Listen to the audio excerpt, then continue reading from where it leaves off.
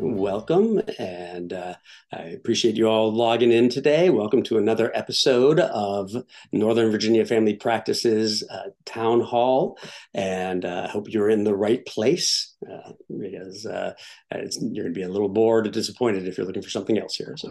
I'm Dr. Zweig. Oh, here we go. Here's a lot more people coming on. Great. All right. So it looks like a few more just logged in. So I'm Dr. Zweig, and just wanted to give a few announcements before we go ahead and get started. As you probably all know, we're finally in our new office at 2445 Army Navy Drive.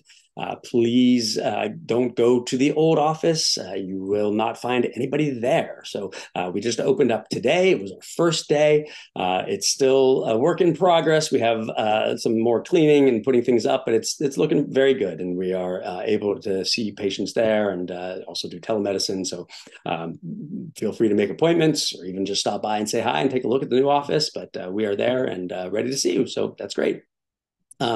Also, just want to let you know that we still do highly recommend getting the COVID boosters this fall and the flu vaccine. And we recommend them for everybody, but certainly for people who are high risk. So please get those. We will have the flu vaccine at some point, though, because of the move, it's on hold. And we're hoping to get the COVID vaccine. If you just need to get it at the local pharmacy, that's fine too. We don't care where you get it. We don't get jealous. We just want you to get it. You can also consider the RSV vaccine if you're at higher risk. It's very new, so we don't know a whole lot about it, but it looks like it's probably very good. And so if you do qualify for it, that's something else you could get at the local pharmacy as well. But our main event today is about immunotherapy, as you were hoping to see here. So we have today, we're very excited to have Dr. Jacob Ninan, who is a local oncologist that we use very regularly. We all send a lot of our patients to him. He is a terrific physician, and anybody who has seen him, I think, would readily agree. So Dr. Ninan attended Northwestern University for his undergrad degree, and then happily went to my alma mater, the University of Michigan, for medical school. He, after completing medical school, then went on to do his residency at the University of Wisconsin, and also stayed on there to do a fellowship in oncology. And he currently practices in Alexandria with the Virginia Cancer Specialists, and has a special interest in hematologic malignancies as well as lung cancers. And so we're very excited to have Dr. Ninan talk to us today, and he's going to be talking to us about the new field of immunotherapy for cancer treatments. So without further ado, take it away, Dr. Ninan. Thank you for having me. I appreciate it. Pleasure. All right, I'm going to get right into my slides. Let's start at the beginning. Excuse me. Perfect. Can you all see that? Great. Good. Perfect. So immunotherapy, just to let you know before we start, the picture that you're seeing here is a scanning electron microscope colorized picture of a cancer cell being attacked by T cells. That's going to be the theme of this going down. So you'll see a couple of other pictures of this. This is not a comprehensive lecture. This is sort of an introduction to immunotherapy. The field is big and getting bigger almost literally every day. And because I don't know exactly who's listening, we're going to start with the basics of oncology. What treatments do we use now? And then what's the next step? And we'll be talking about immunotherapy thereafter. So this is a busy slide, but all you need to know is that since 1863, we've been working on how to treat cancers. And so we've spent a very long time with a lot of big milestones over the many 120 plus years. And just to point out, this chart also has these percentages here, and that's the relative survival rate for patients with cancer. Back in 1953, it was 35%. In the 70s, it was 50%. And in 2005, it's up to 68%. So we continue to improve on that. 2005 was also the first decrease in total number of deaths from cancer. So big milestone, and these milestones continue to improve. So just to step back and how do we treat cancers in general? This picture here is a dividing cancer cell. It looks terrible. But really how we treat cancers right now in modern medicine is with a multimodality approach using surgery, radiation, and chemotherapy. I'm an oncologist, and so I do the chemotherapy part. There's a separate field of radiation oncology, and of course, they're surgeons as well. All of us sort of decide what we need to do based on each patient in front of us. Earlier stage cancers tend to be treated more with surgery and radiation. We oncologists will come in after the fact and say, well, the data shows that maybe a little bit of chemotherapy would be beneficial to reduce risk of recurrence, and that's called adjuvant chemotherapy, or I like to call it insurance policy chemotherapy, just to make sure that we're giving you the best chance of not having cancer come back. Later stage cancers, the staging indicates that cancer cells are moving out of the original location to another location, like lymph nodes or other organs. And so we rely more on chemotherapy, systemic treatments to treat microscopic disease. So the term chemotherapy has a lot of connotations in people's minds. Really, to us oncologists, chemotherapy can encompass all the treatments that we use, meaning anything that we use to treat systemically. In this talk, the old style chemotherapy I'll refer to as conventional chemotherapy. Even though everyone has this connotation of chemotherapy being terrible, we've actually gotten really a lot better at treating patients and making it much more tolerable. We've had 50 plus years of refining these regimens and making doses so they're both effective and tolerable. And so this slide here just talks to us a little bit about what conventional chemotherapy is. So the chemotherapy that we've been using up until around 2000 or so. This is a cancer cell. So this is a regular cell division, and for some reason a mutation happened, and these cells are unregulated and just divide more and more and make more of themselves. That's essentially all cancer is. This is a regular body cell that doesn't divide, so it's not dividing all the time, unlike these cancer cells. So the first treatments of cancer were to say, well, how do we stop this division? So the old chemotherapies used to affect actively dividing cells preferentially. And so those cancer cells don't have the repair mechanisms that our normal cells do. So our healthy cells, if they happen to be dividing during the time the chemotherapy is in your system, they will recover eventually, not necessarily immediately. But that's why we have the side effects like hair loss and nausea, because that's your GI tract or your hair follicles that were in a state of division at the time.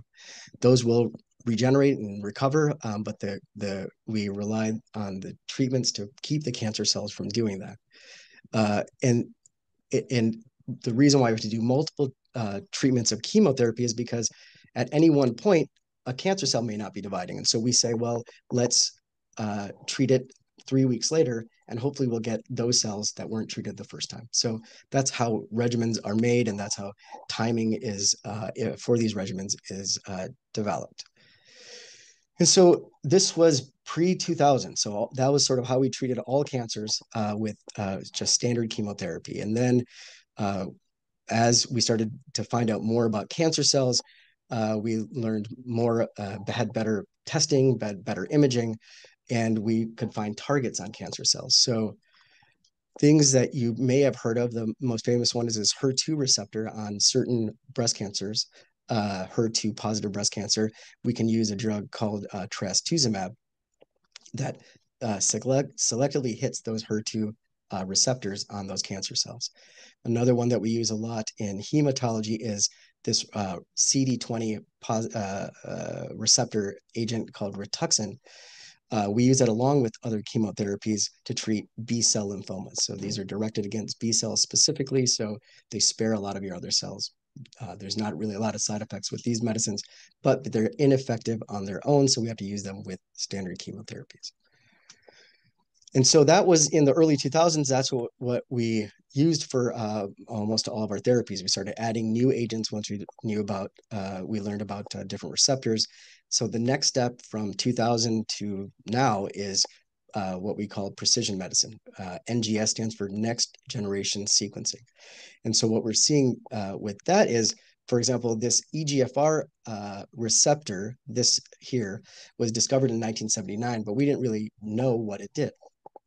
In 2004, we realized that when in cancer patients, lung cancer patients specifically, when this dimerization happened, it allowed the cells to proliferate. So the patients with this mutation would have this dimerization happen on the cell surface, and then that would start all of these pathways to cause cell growth. That was that mutation in those lung cancer cells. And so we developed agents that block these receptor sites at various points, erlotinib, osimertinib, afatinib, gefitinib. These were all agents that don't necessarily affect regular cells. They just affect the cells that have this EGFR receptor on it, which are the cancer cells. And so the side effects are much less compared to standard chemotherapies. And for example, in patients with metastatic lung cancer, I can now treat them with a pill just like their blood pressure or their lipid medicines. It's a pill that they take every day, and they tolerate it very well. And so we continue to improve on all of these things. The problem is not all cancers have these types of mutations. And so these are some mutations that we know about. And just to look at this side of the chart, these red arrows are mutations that we have for lung cancer that we have targets against. There are a lot of different types of mutations that we know about. Some of them are different numbers of genes, some are different gene fusions, but we're learning more about all of these, and we don't have drugs for all of these mutations, but I assure you they're probably working on them. And Dr. Ninan has memorized all of those mutations. So if anyone has questions at the end, you can put that in the chat. He'll be happy to answer. That's right. Yeah, and I'll tell you that there are more mutations. Again, we were talking about this beforehand. Keeping up with the new drugs and the new mutations is really difficult, and it's great because my email inbox every morning has something new in it for me to learn about. So it keeps me on my toes. So this talk is about immunology. We've talked about the oncology part of this. We do need to talk a little bit about immunology just to figure out what immunotherapy is. And so immunology is a massive field. It was a whole lecture class in our medical school that we learned for a whole year. It's extremely complex. And to be honest, we didn't really understand it until the past 20 years, and we're still learning a lot more all the time. The basic thing for all of this, the take-home point is that T lymphocytes are cells that try to identify our own cells from other cells, and they help kill other cells. And so the basis of immunotherapy is how do we get those cells to recognize cancer cells as others? So just an overview of the immune system, we have the innate immune response and adaptive immune response. All this means is innate just means these macrophages are cells that recognize abnormal cells and will swallow them up. And so that's what you see here. And then it takes these antigens that are on the surface and packages them and puts them to present to other parts of your immune system. And so this graphic has the T cell learning what that antigen is. And so now we have a receptor on a T cell that recognizes the next cell that has this antigen at the surface. And so now it can recognizes this as foreign and kills the cell. The problem is cancer is your own cells. It's your own body. So it's just a body cell that has mutated. It's not infected. So cancers, so they're harder to recognize, and your cancers actually have ways that we'll talk about in a second to sort of evade your immune system. And we didn't know that until very recently. And so the immune system can find cancers by either seeing tumor-specific antigens on their surface, unique to the cancer cells, or molecules that we have in our body, but used in a different way, proteins that are used in a different way by cancer cells. And so we rely on that. So this slide, it starts at the bottom here. Where is it? So a cell in a tumor dies, and it releases antigens that your body has certain cells that pick up these antigens and presents them to other cells to form antibodies against. And we're seeing that here in a lymph node. So these are T cells that are learning that these are foreign invaders, just like that previous slide.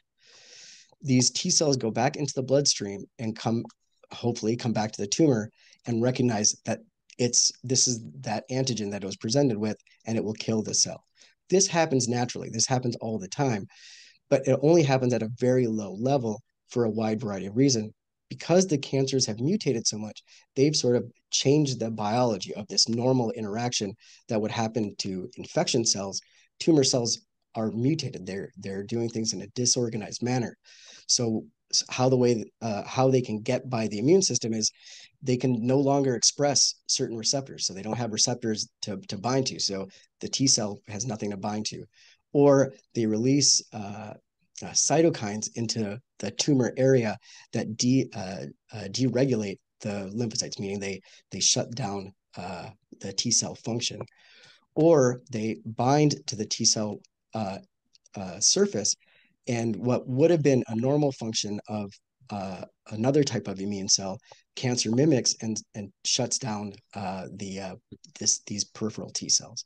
So it has a bunch of different ways to get past your immune system, so it isn't recognized as foreign.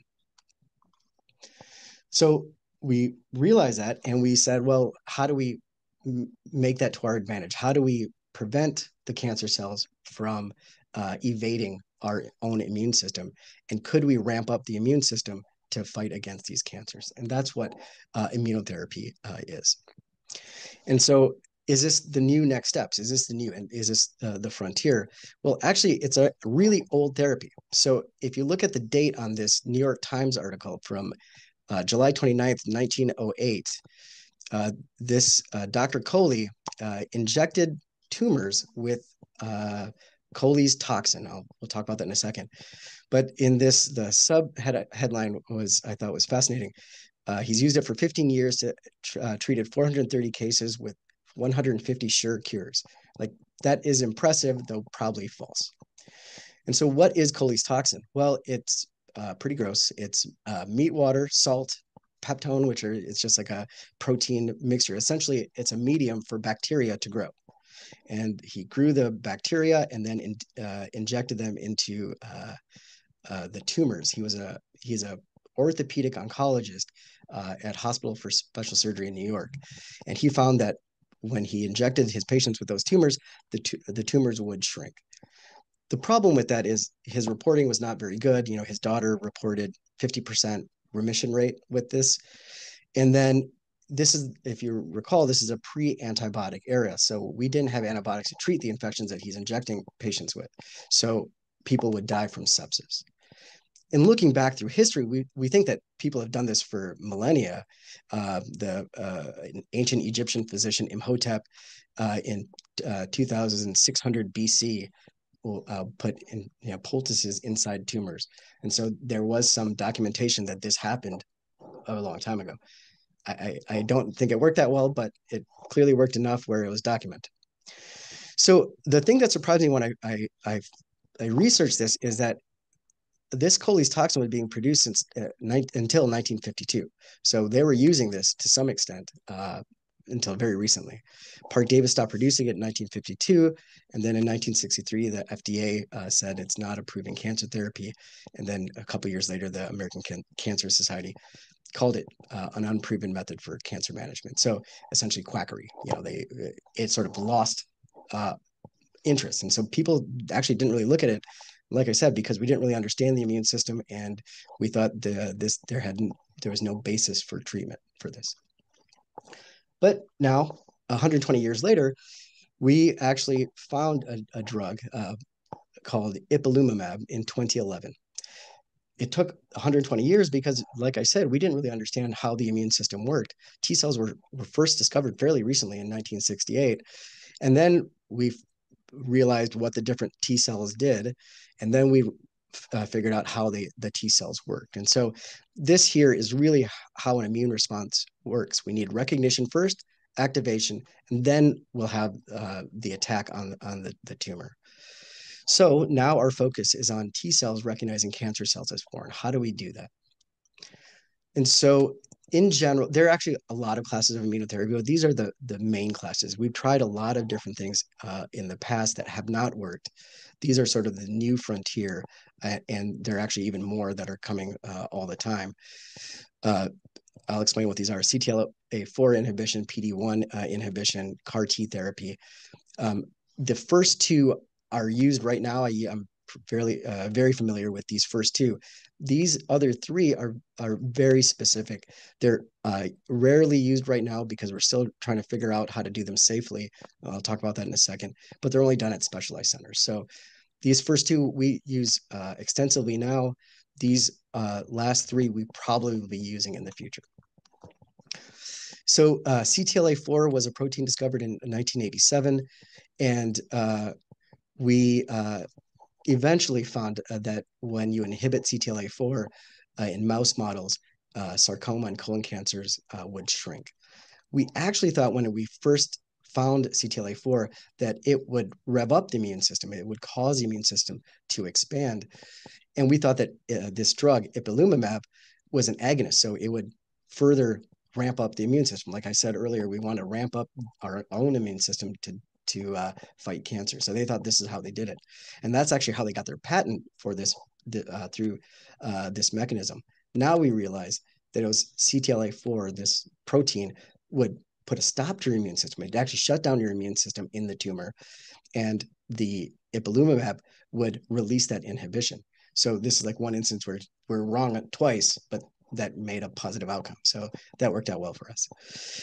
And the problem with CTLA4 is that it unleashed general activation of T cell response. So this Yervoy drug has a lot more side effects than the next classes that we'll talk about, because your whole T cell immune system is revved up throughout your body.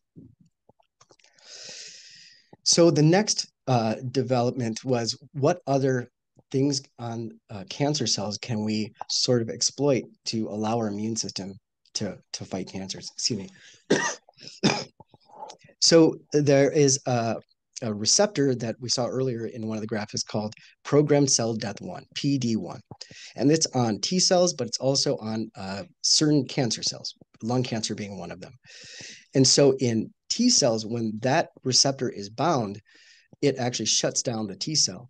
But for cancer cells, it actually prevents their death. It prevents apoptosis. So the cancer cells love this because it does two things for them. It grows the tumor and it shuts down the immune system. So they figured out, well, let's put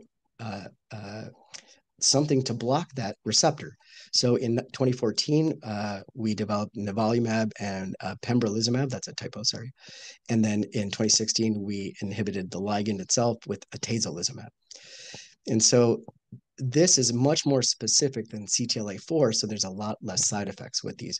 So if we use these as a single agent, it's very well tolerated. I'll talk about side effects at the end.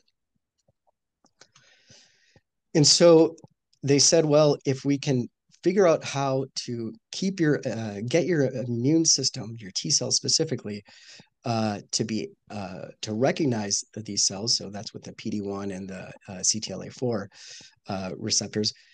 What if we don't have one of those targets? Well, that's where CAR T was developed. So it's a chimeric antigen receptor where your patient's T cells are drawn out of their body and manipulated to put a domain on it from a B cell receptor. And so what that does is that your T cells are already activated without recognizing the self. So it can find cancerous cells, usually in hematologic malignancies, but we're looking at it in solid tumor. And the diagram at the bottom is where we see that we modify the patient's T cells. These are the new receptors. We inject it back into the body, and essentially they are better at recognizing cancer cells and are already activated, so they bypass the tumor's microenvironment where it tries to shut down the immune system. The problem with this is this cytokine release syndrome. So this is done in universities right now, where we would do it is at University of Maryland. And the reason they do it there is that it's in the intensive care unit, because this cytokine release syndrome is essentially your immune system attacking everything all at once. It doesn't happen every time, but because there's that risk of it, we have to be very careful with it. A similar treatment is called this bispecific cell engagers, or BiTEs. These are essentially linkages between T cells that are activated and a specific receptor on the tumor cell. And so it's already activated, and all it has to find is the specific site on the tumor cell, and it will try to kill that cell. And so we have a couple of agents now for refractory disease, meaning diseases that we've gone through all the regular lines of chemotherapy for, and we don't have any other options. These are now available, but again, at universities because of that cytokine response. So we're still trying to figure out how do we have the marked immune response against the tumor or the cancer, but not against yourself. And we're still trying to figure out that out for these newer ones. So these are very new. And then the last very new group is vaccine therapy. So we've tried this for decades. There is actually one approved vaccine therapy for cancer called Sipuleucel-T for prostate cancer. It's a a vaccine against the prostatic acid phosphatase, but it's not as effective as we thought it would be. It was very labor intensive to make, and we don't really understand the mechanism of how it induces cell death.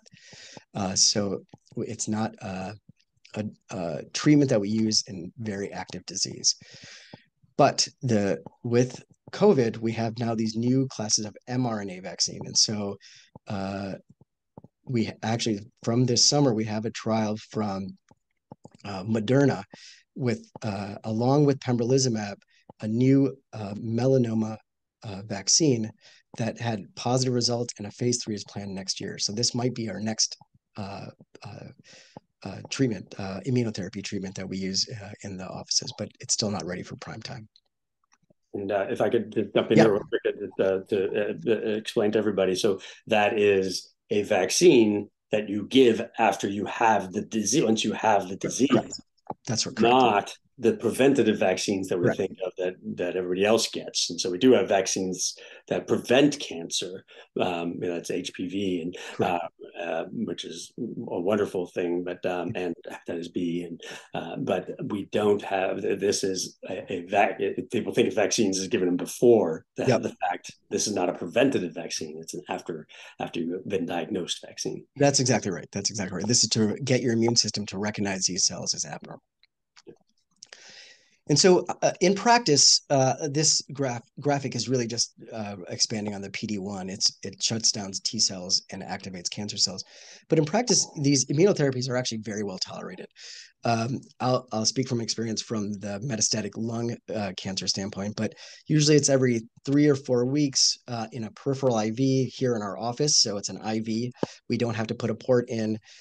Minor infusion reactions can happen, which is sweating or mild shortness of breath during the infusion, but they're usually very mild. And in fact, we rarely even get called about them because they can be, you turn off the drug for a few minutes and can restart it without further problems. And there are new agents being approved all the time. So just again, this summer, a new agent for lung cancer was approved. So now it has category 1 data, and we have that now in our quiver. Cost remains an issue with this entire group. A single dose of pembrolizumab is almost $11,000, and so again, with the newer immunotherapies, cost will be an issue as well, because again, these are at big centers requiring intensive care stays. So these are all not cheap, and so that is continued to be an issue for all oncology treatments, for that matter. And so this is a graphic of what the PD-L1 inhibitors do. So this is the interaction that we saw on the previous slide, where a tumor cell binds to the PD-1, it shuts down the T cell and prevents the tumor cell from being killed. Well, these agents, either the ligand spot gets blocked or the receptor gets blocked, and that interaction is no longer there. So it allows a T cell to recognize this as a foreign cell and kill the tumor cell. So unfortunately, we can't use immunotherapy for every cancer. We're hoping there are trials, like I said earlier, for going on to see how effective they are in all types of cancer. It was a game changer for melanoma. The melanoma was uniform. Metastatic melanoma specifically was a uniformly fatal disease. President Carter is a wonderful example of where his life expectancy probably would have been weeks to months, and now it's been years that he's been on this therapy. In non-small cell cancer, it's also been a game changer. We use it not only in the metastatic setting, but also adjuvant setting as well, or after chemotherapy, we'll do it to ensure remission. Renal cell cancer, we use it pretty routinely now. In other types of cancers, it's very specific whether we can use it or not. In colorectal patients, you have to have a certain mutation that is a low likelihood, but in certain patients, we can use immunotherapy. Similarly with bladder, hepatocellular, head and neck, breast cancer, all of those are very specific use cases. But we are still ongoing, doing trials. Trials are ongoing to expand indications for use. So I think that we'll be hearing, this slide will be a lot busier in the coming year. I didn't put a lot of these types of slides in, but I just want to show you that, overall survival in melanoma, sometimes you can combine two separate immunotherapies. So this green line here is nivolumab by itself. This blue line is ipilimumab by itself. And this red line is them together. So what we're looking at is percent overall survival over time. And so this is 1 year, this is 2 years, we're going out to 3 years, so we're getting very good responses with our immunotherapies. And sometimes we can use different mechanisms together. This is what we've done with chemotherapy as well, but now we're doing it with immunotherapies. And then just similarly, the previous standard of care was a drug called sunitinib for kidney cancer. Now just nivolumab plus ipilimumab has marked improvement in survival. And again, you're talking about years now, where that probably was not the case 20 years ago.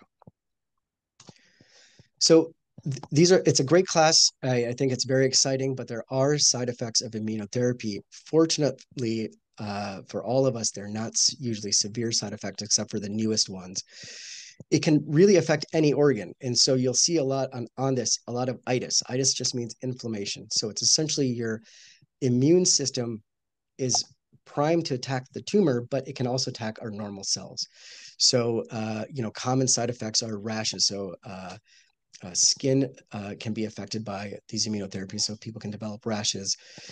The colon causing colitis, so diarrhea can be a common side effect, but usually it's fairly well controlled. Pneumonitis, it's sometimes hard to know if patients have a pneumonia or is this a side effect of the immunotherapy. Is this pneumonitis, inflammation of your lung tissue?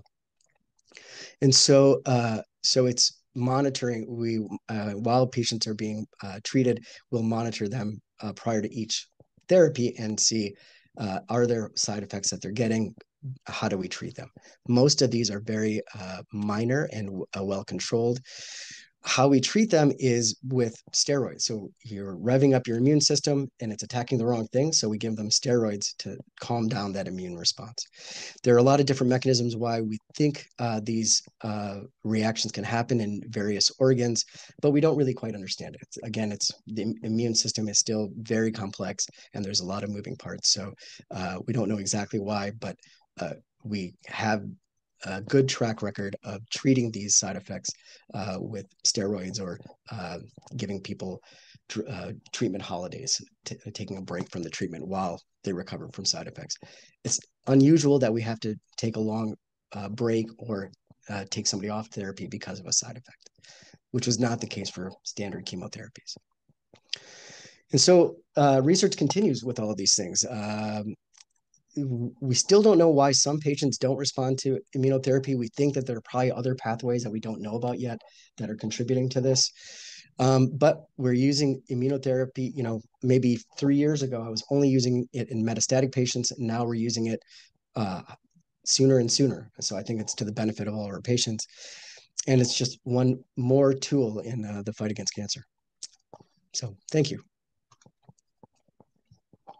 Great. Thank you very much. That was terrific. That took a very complex topic, and I think, at least for me, it made it a lot good. Simpler it's a relative term because it is a very complex topic, but it's an important one and it's a great one. I think it's going to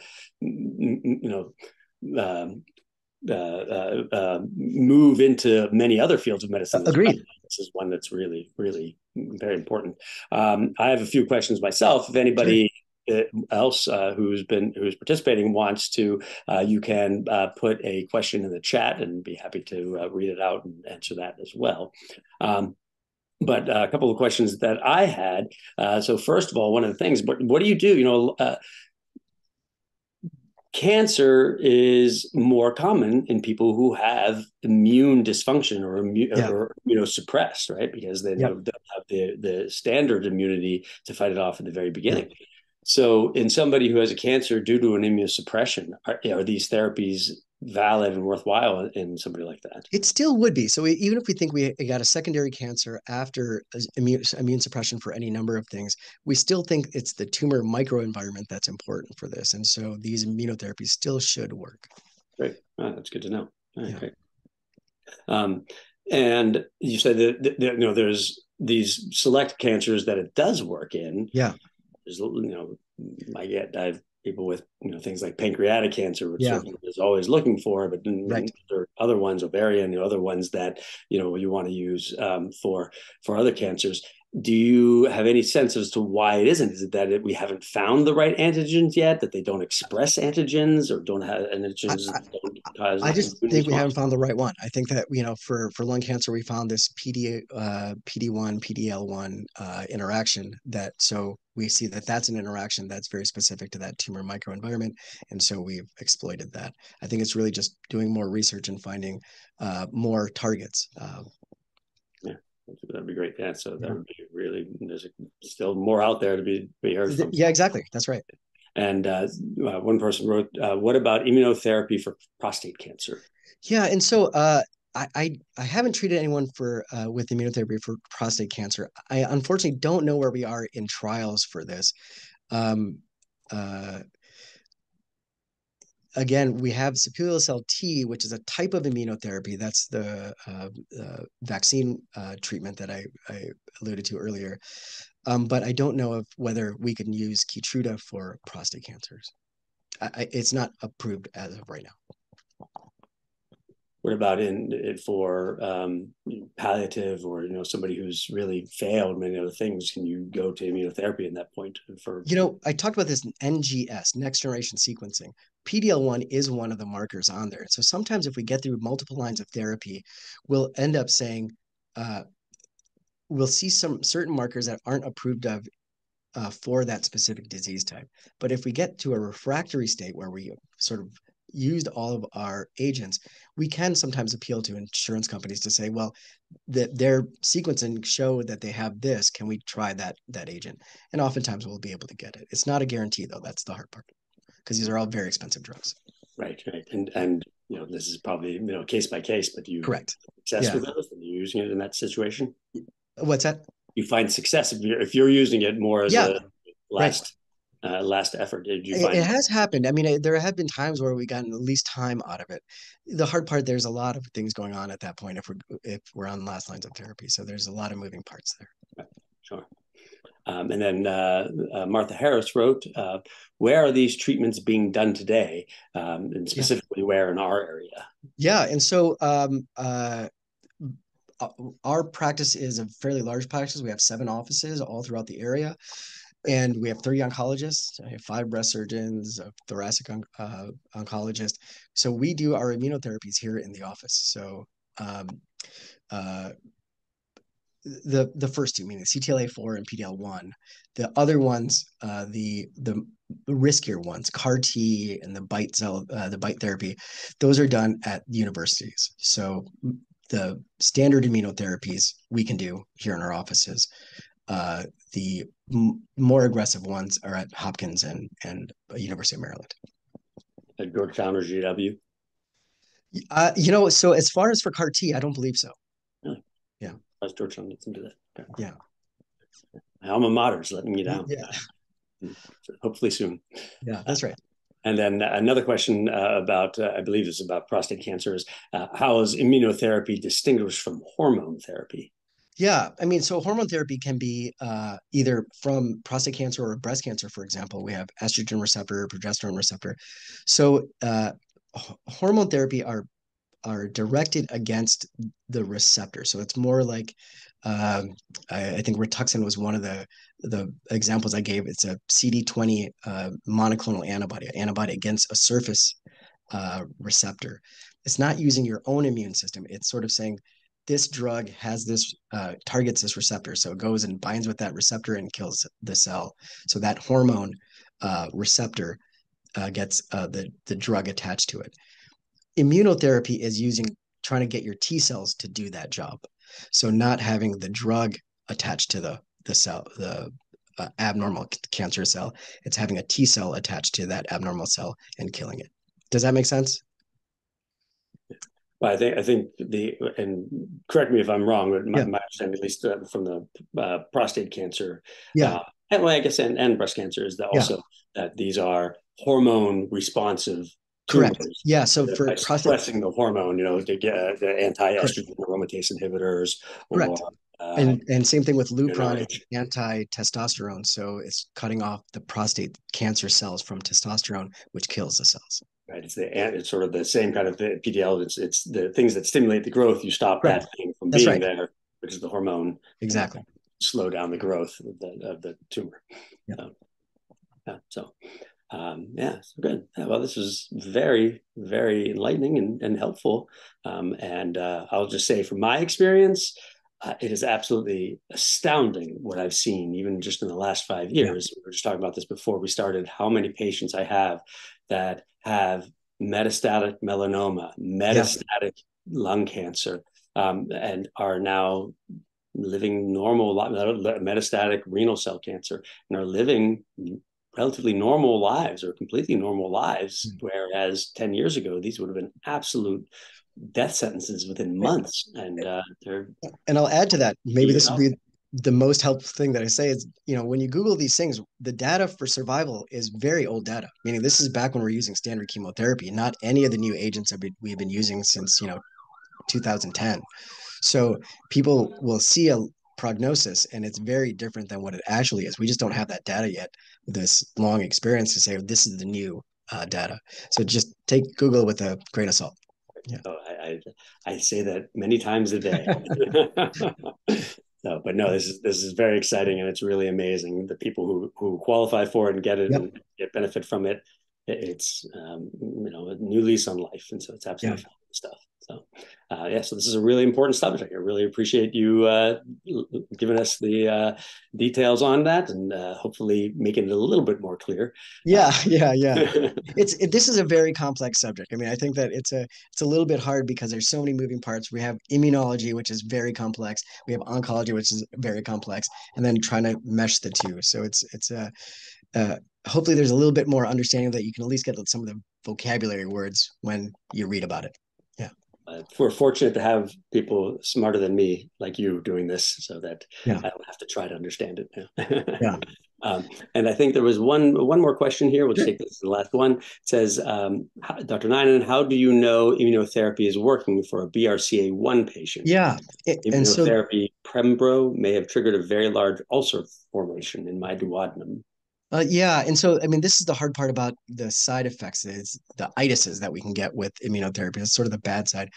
If it's used in patients with certain mutations as a preventative, the likelihood of developing cancer is extremely low. Sometimes we'll do sort of surveillance scans every so often, rarely, meaning like once a year or so, just to make sure we're on the right track. Unfortunately, I think you got one of the problems with the immunotherapy is that it sort of attacked your body as foreign, because we try to rev up your immune system to fight your cancer, to prevent cancers from forming.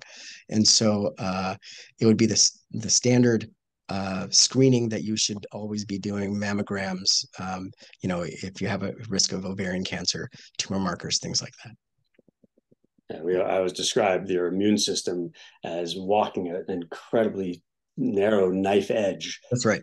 To over revving just a little bit to one side, or under revving it just a little bit to the other side, cause disastrous results. And so, but you need to manipulate it in certain cases. And we realize it's a very powerful tool. Yeah, it's a very powerful tool, but also comes very dangerous. Yeah.